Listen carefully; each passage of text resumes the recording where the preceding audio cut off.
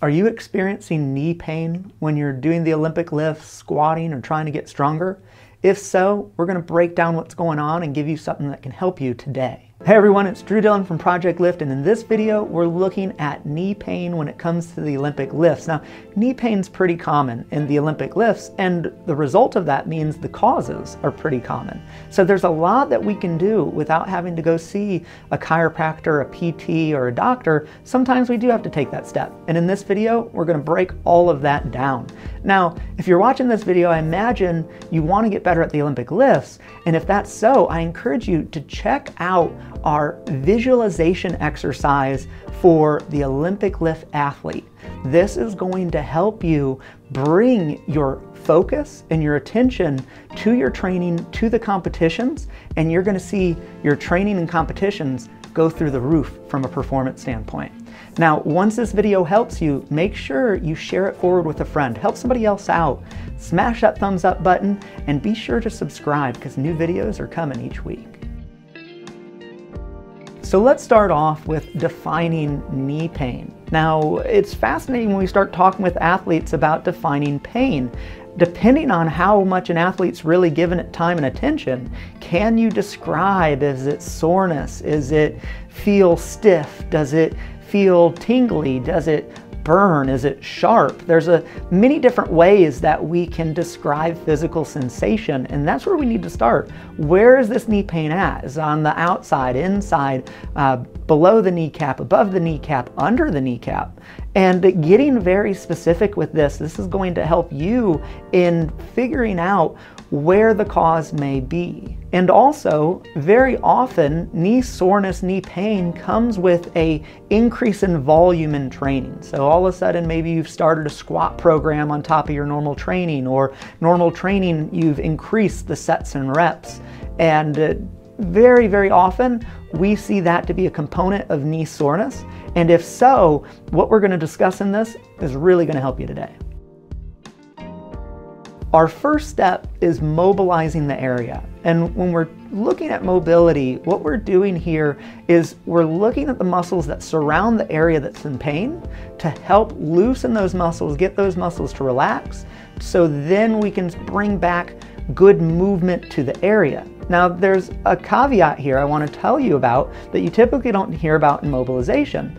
When our muscles get tight around an area that is sore or tweaked or injured, it's a defense mechanism. So mobility isn't necessarily a cure as much as a opening up to then bring back proper movement. If you open up an area only to have it retighten, open up an area only to have it retighten, and this just continues to go, you could be putting that area at more risk. So I want to bring that to your attention. Now, when we look at the mobility, I want you to think, okay, we're focused on the knee, we're gonna think upstream and downstream. And this works, yes, for the knee, but every other area. Look at the muscles above the area that's injured and below the area that's injured. So some big ones here for the knee is the quad roll.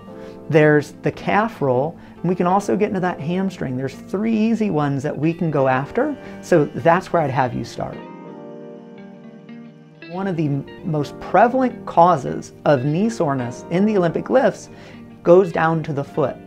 So we need to look at the foot, and very often when athletes increase volume, when athletes are just getting into the lifts, their foot activation and function of their foot isn't up to par with where they want their training to be. And when that's the case, when the foot's not activating well, the rest of the chain all the way up to the hip suffers.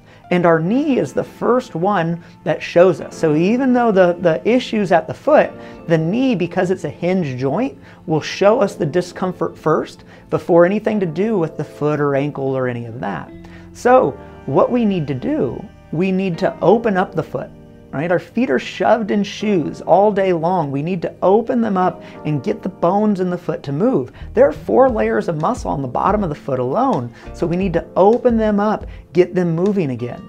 From there, we need to find our 3 points. And when I talk about 3 points, I want you to think of the base of the big toe, base of the pinky toe, and the heel.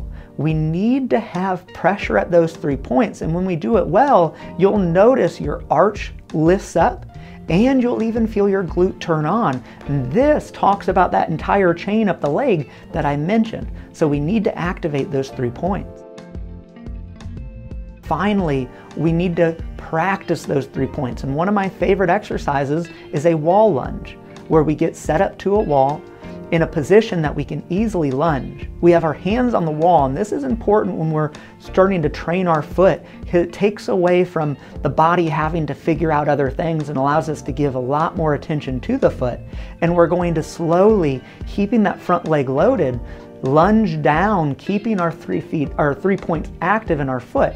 Now here's the kicker, we're only going to go as deep as we can keep those points of pressure in our foot. If we find our knee collapsing in, if we find that arch dropping, if we find ourselves, lifting up the base of the big toe, losing one of those points, that's our limit, and that's what we're using the wall lunge to increase and train through. And to wrap it up, we need to look at the hip. So I mentioned this chain of the leg, right? It's from the foot all the way to the hip, and the knee's typically the thing that shows us that there's an issue in this chain first. So when we look at the hip, we need to stabilize the hip. And I'm gonna highlight 2 things here that's gonna help you do that. One, it's our breath. Are we able to breathe down into our abdomen, create good intra-abdominal pressure, especially deep into the pelvis? Can we breathe deep into the pelvis? This is going to assist us in creating stability in a big way. And the second thing, once we start to be able to create good intra-abdominal pressure down into that pelvis, is then utilizing unilateral movements, one-legged, one-side movement. So our lunges come in a big way here, because when we have our feet together in line and say a squat, it's easy to hide the instability in one side of the hip. Our body can shift and take over, but when we go to the lunge, it really highlights when things are breaking down. So we gotta get our intra-abdominal pressure through good breath and core work, and then take it in to our unilateral movements to help stabilize that hip. So if this video has helped you guys, again, make sure you pay it forward. Let us know down in the comments questions that you have. We love to give you guys support, and until next week.